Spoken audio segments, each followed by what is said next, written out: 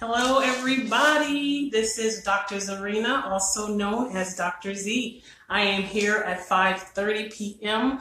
I'm probably 5 minutes behind only because technology didn't want me to be great today. However, we're right here as promised. This is Rebound Your Health TV with Dr. Z. I'm going to wait a few minutes for some of those who are in right here at 5:30. Hi, Dr. Cree. Thank you for joining us. This is Rebound Your Health TV with Dr. Z. We're going to be discussing an important topic, I think, for many people. If you have pain, if you know someone that has pain, this is an extremely important conversation today, which the topic is X-ray negative, MRI negative, now what?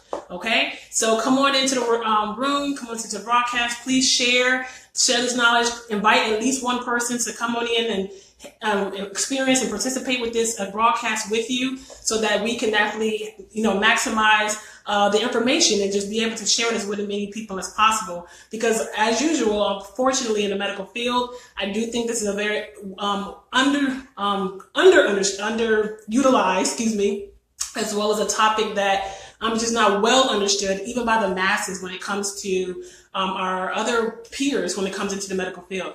Hi, Ishmael Kadar. Thank you for joining us. Welcome to the broadcast. Thank you for joining us. We really appreciate your presence. Appreciate it.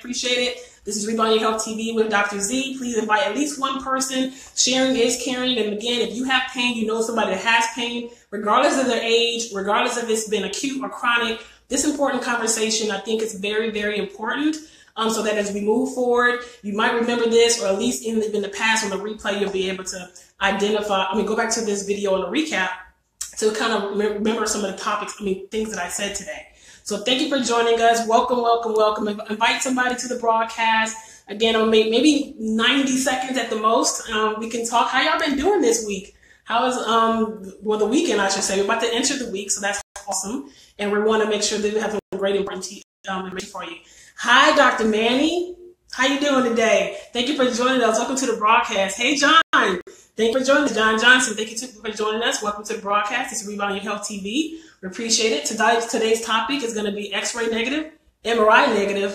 Now what? You're still in pain, right? Or you know somebody that is. They keep telling me there's nothing wrong. Just keep doing rehab. There's nothing wrong. Take this pill. We want to kind of discuss that and tease that out. What do I think, as a specialist, expert in the field, when it comes to orthopedic and neurological conditions? What do I think, as well as many, many other experts think, that is kind of underutilized in the field? Okay. Thank you for joining us. Invite at least one person. If you're already here, at least invite one person. You can click down the notification and invite where it says share, but you can actually invite people. And don't forget to click the notification below too, so that you can be alerted to when we're going to be on here in the future. All right. So I did have a couple of notes today because I wanted to share you guys some statistics today, but I'm going to go ahead and get started. Okay. Again, y'all know me. I am Dr. Zarinah, also known as Dr. Z. Thank you for joining us with Rebound Your Health TV. I am your sports medicine and integrative medicine specialist, which means I don't just treat athletes, I treat the whole body as it relates to musculoskeletal neurological conditions to help you rebound your health and ultimately obtain pain freedom through my concierge practice, telemedicine, public speaking engagements, as well as authoring.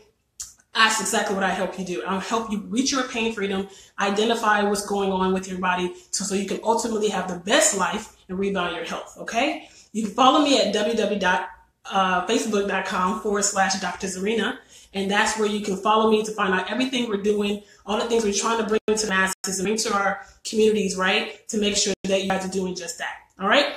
So jump right into it. First of all, why am I bringing this topic up in the first place? Well, and it may seem a bit obvious, right? One of the biggest reasons, because it's one of the biggest things that I hear in my office, which is they come to see me, they bring me their MRIs, they bring me the X-rays. Sometimes, actually more often than not, they're right. The red X-ray and the MRI is red. It's negative meaning that there was no big, hi, Dr. Nicole. Thank you for joining us on the broadcast. Please invite one person. Sharing is caring. Definitely going to try to, we'll see that in the MRI negative. When I read it, oftentimes when you bring me those reports, I actually want to see the diffs. That's number one, too. Sometimes I'll find little things in the MRI or the X-ray that are more subtle, and sometimes they weren't noted in the imaging report. But more often than not, when it says it's negative, it actually is quote unquote negative, meaning that there's no overt big issue going on that to point to why your pain, your hip is hurting, why your shoulder is hurting, why your knee is hurting. And then you're kind of coming to me like, I don't know, they got me on this pain pill and this pain pill and this muscle relaxant. I don't know what to do. It makes me loopy. It makes me drowsy. It makes me crazy. I feel like, it's not working anymore like it used to. I get that a lot too. When I first started taking these medications, it was helping, but the longer I take it, it's not helping as much. So I'm always in pain. That's a big one. And then they say, oh no, Dr. Z, I did go to therapy. They sent me to therapy. I did everything they told me to do. I was there for 6 weeks, 8 weeks, I went back, all these different things, right? And nonetheless, the images still are saying that it's quote unquote negative. But you're saying, but I'm still in pain. And I'm here to tell you, I'm the doctor. There's others out there, but specifically for me, I want to hear your voice, okay? I believe everything that's coming out of your mouth. When they tell you that there's nothing wrong with you and you're saying something is, I'm going to try to tap into exactly what is it then, okay? Part of the big picture here, what I want to discuss is oftentimes, this is a big one, guys, so please write this down. Y'all, my MVPs, you're out there, you're watching me. As soon as you hear some of these big points, I want you to go ahead and type it into the comment section because it's really helpful when people join us that they're kind of reading along and they can kind of follow and kind of catch what we're saying. The big piece here is oftentimes when your MRI or your X-ray is negative, there's another thing that you can do that is underutilized in the medical field, which is called musculoskeletal ultrasound. And that is a means to diagnose other conditions that may not often and conventionally show up on an X-ray and MRI. When you get an X-ray, typically what the physician is looking for is some kind of bony abnormality, be it a fracture. Sometimes you can see some fat pads, some fat issues, or some signs, I should say, of a dislocation, signs, of course, of dislocation essentially. But more often than not, the main point is that the X-ray is identified for bony abnormalities, okay? Bony issues. You put that down in the comment. Bony X-rays looking for bony issues, okay? Then MRI is up next, right? MRI is often going to try to look for connective tissue issues, such as if there's a ligament tear or tendon tear, things like that, something that's more soft tissue. But what happens with the MRI is it is a static image. And we kind of touched on this last week, but I'm kind of bringing it full circle about what do you do about this after all of that has been said and done. So the MRI is going to show those connective tissue issues, such as tendons and ligaments, but typically it is really a big one. If it's very, very tiny and small at the microcosm level, or microscopic level, MRI is not really going to pick that up. Or if it's just a slight strain or a slight sprain, if you will, they may say that on there, but then you're like, okay, well, it feels like bigger than that, right? But basically, the MRIs don't pick up that either. Why? Oftentimes because the MRIs are static, and essentially what that means is that they don't want you to move. So sometimes the best way to pick up an injury that's not otherwise going to be shown in MRI is to actually put you in dynamic movement and want to see you moving in those motions that actually creates the pain. That's what the ultrasound allows us to do, okay? So MRI, we're going to put down, make sure I didn't have any questions after that. Do I have any questions after that? MRI, X-ray, you understand that? Hi, Kesey. Thank you for joining us. Hi. Thank you for joining us. Welcome to the broadcast. Please share, invite one person so we can share this information together, okay? That's really, really helpful to everybody, just not the people that's in this broadcast listening, okay? So that's what we said. X-rays are for bony issues. MRIs for, I would say, moderate to large connective tissue issues. Sometimes you can find with slight issues. But then you have this musculoskeletal ultrasound. What I often find, hi Chad, thank you for joining us. Mwah. Welcome to the broadcast. Sharing is caring. Go ahead and Rebound Your Health TV with Dr. Z. Go ahead and share and invite one person so we can kind of share all this information together. So the next again, we'll to ultrasound. But the big take home, people, about this topic today is what do next? That's the correct question, right? What do we do next? What next, Dr. Z? Okay, you told us all that. We heard that last week. If you was watching, you just recapped some of that this week. What next? The what next is when it comes to regenerative medicine. That is it, guys. And the big reason I want to bring that to the forefront is not because it's for every single person. It actually is not. I have to do a very comprehensive evaluation and assessment in my office, as well as a very, very thorough history to identify if it is appropriate for you. But more often than not, what I have found in my experience of over a decade of being a physician is that, and also with high training with the best of the best when it comes to professional athletes, semi-professional athletes, collegiate athletes, non-athletes, the worker working on the, the construction worker, the teacher, the nurses, you name it, I've seen it. And that's a blessing. So I was able to give this information to you. But what I found more often than not is when that X-ray is negative, when that MRI is negative, and I've utilized the ultrasound machine to put it on that area of concern, and you haven't pain for all this time, you've been on those pain pills, or just can't quite get out of it, that's when it comes down to regenerative injection therapies, regenerative medicine. And hi, Andrea, thanks for coming. Welcome to the broadcast. Thank you for joining us. Thank you for joining us. And a couple of statistics that I wanted to point out to you guys about regenerative injection therapy. All in all, it is highly endorsed by the American Academy of Orthopedic Medicine, also highly endorsed by American Academy of Pain Management, also endorsed by American Academy of Interventional Pain Physicians as a viable option and even sometimes preferred option in the cases of patients who have unresolved pain issues and are on the brink of subacute or chronic pain. So huge, okay? So huge. Hi, Ronnie. Thank you for joining us. That's a very, very important piece of that, because oftentimes some people kind of like, I don't know what that is. I never heard of it. My doctor never mentioned it. And the reason you don't hear it often in your regular physician offices is because they don't know as much about it. And I tell you, this conversation that we're having today, which is awesome, I'm glad that some of my colleagues and physicians have joined me today, because this information is not just for the patient, right? It's educating everybody about the importance of, sometimes you can only diagnose what you know, but if you don't know it, you can't diagnose it, right? I say that oftentimes to my mentees, to my students. Hi, Ashley, thank you for joining us, because that's a very, very important point. My mentor told me the same thing. What pushed me, that moment, that statement alone, you can only diagnose what you know. At the end of the day, that means I have to broaden my view. I have to broaden my toolbox. My toolbox can't have 4 or 5 things in it. I have to be able to reach you where you are, tap into what your belief systems are, but also understand the anatomy, the physiology, and at the basis of that, how does injuries heal? How do you get rid of pain? How do you minimize pain? How do I help you reach your pain freedom? That's what this is all about, MVPs. Every one of you that's watching right now, you have taken a step, so you have an MVP mentality because you're here today. And I want you to know that there's other options out there for you and your loved ones that go beyond pain pills, that also go beyond feeling like you just kind of going in a circle hamster wheel with rehab.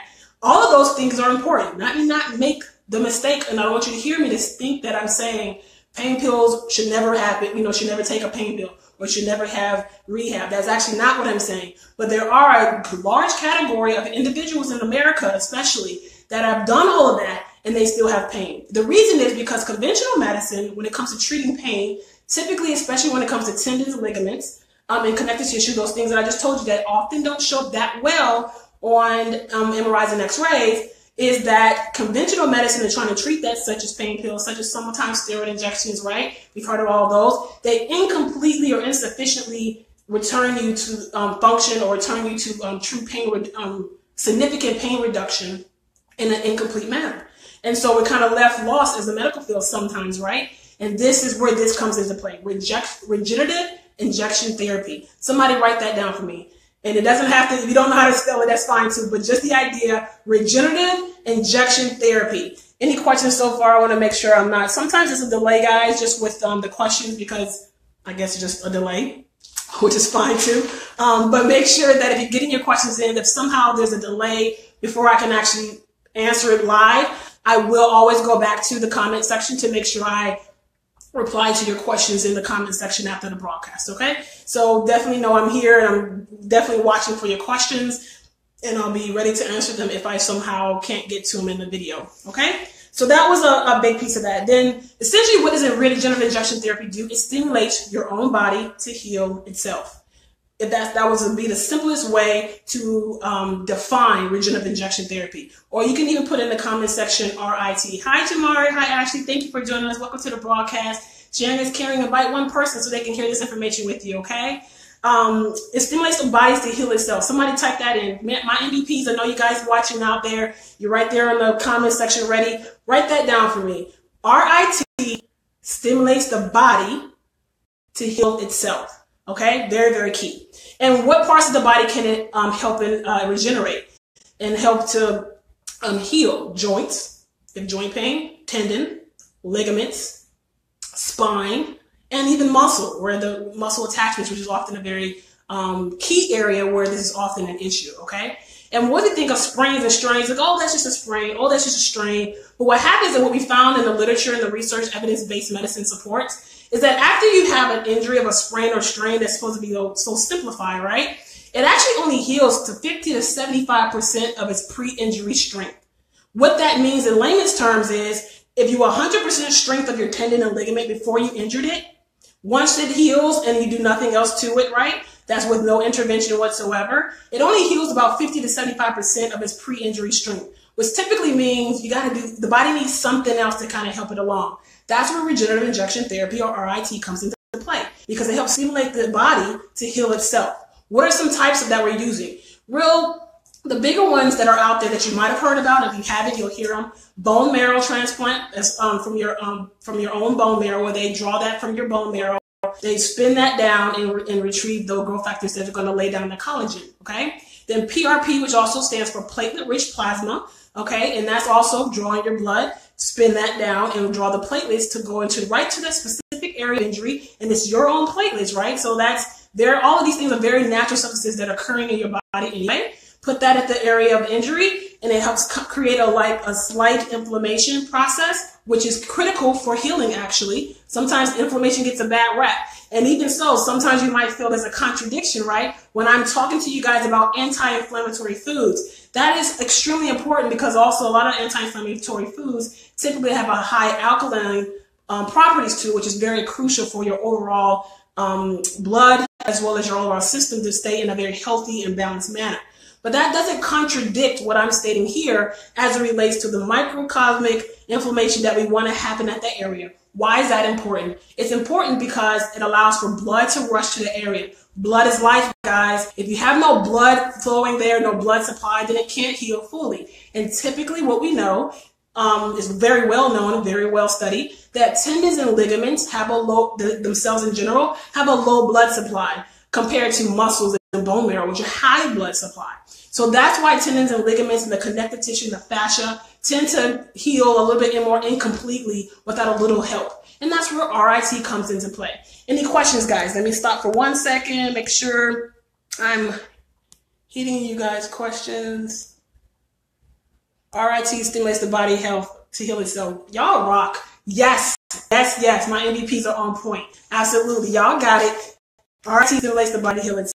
All right, so that was what we talked about. And then the versions of RIT we talked about PRP, we said also bone marrow. Sometimes you use fat transfer from your own body, as well as ozone, which is still being studied, I say, but you will see people out there using ozone. Prolo, and Prolo is another version of that as well, which they use natural substances, sometimes vitamin B12 or sodium lauryate, fancy words, dextrose solution, but they're natural substances that go into that area as well. Sometimes people get a little queasy about drawing their own blood and putting it right there. Although it's very safe and very natural in the right hands of a specialized and expert and that's, specialized in the training and have the training, very, very safe procedure to do, regardless of all those areas, okay? So those are the different versions. You have Prolo, PRP, somebody write that down, Prolo, P-R-O-L-O. Then you have PRP, okay, that's platelet-rich plasma, but you can just put PRP in the comments. Then we have FAT, write that down for me. Then we have bone marrow, okay, that's 4. And then also, ABI, we almost forgot that one. ABI stands for autologous blood injection, which is essentially the same thing as the PRP, except they don't spin it down quite as fine, but it still has the same effect, except this the mechanism is slightly different, but the idea behind the microinflammation at that area to stimulate growth and laying down new collagen, right? It's going to lay down new collagen, and then it also is going to stimulate for the growth factors and such and fibroblasts to be in that area to lay down organized connective tissue. Because after an injury, it's disorganized. Hence, it didn't quite be able to fully, completely heal itself back to its 100% strength. And that is the goal of RIT, and often in the low 90s to mid to high 90s percentile, actually, where people get complete recovery. And when I say complete recovery, what I'm speaking to is function, right? Your pain is reduced, and you also improve your function. Because sometimes people have incomplete where they have pain pills, right? The pain is being reduced, but they're not really back to their full function. Or they kind of function a little bit, but everything is still subpar. That goal of the RIT, and often I've been, thankfully and humbly, very successful at getting my patients in the 90 percentile, 95%, 90, I was maybe 93, but I'm very, very high percentile of getting you back to your full function. And that's really, really key. I take pride in that. This is why I'm so careful and specific about who I recommend that for. It's not for every single person, but many people is going to be safe for. If you're in that category of I have pain and it's not going away, or I have pain and my MRI was negative, my X-ray was negative, you're typically going to be a candidate. And I want to bring that information, that knowledge point to you, because most of you who hear that information, your X-ray is negative and your MRI is negative, you don't know what to do next. All you know is I got some pain pills, I got some muscle relaxants, and I'm supposed to live with this for the rest of my life. And here, Dr. Zarinah Boyd's here, okay? You guys are my MVPs. You're your own MVP. When you're in that room, you're the most valuable person. Nothing else matters. And in your own life, you have to be that as well. And that's what the goal of Rebound Sports and Rehab, and what I'm trying to do with, as Dr. Zarinah for you, Dr. Z, is to help you identify those issues so that you can rebound your health and have your best life and have true pain freedom, okay? So any questions? Let me go to the questions again. Make sure I didn't leave anything out as well. We talked about a lot of good things. Any questions? It's a delay. Like I said, let me make sure. There we go. Prolo PRP. Thanks, Ashley. You rock. Thank you, thank you, thank you, thank you, thank you, thank you, Chad. Do most insurances cover these types of therapy? Great question. The answer to that is no. Which is why. Hi, is the kid?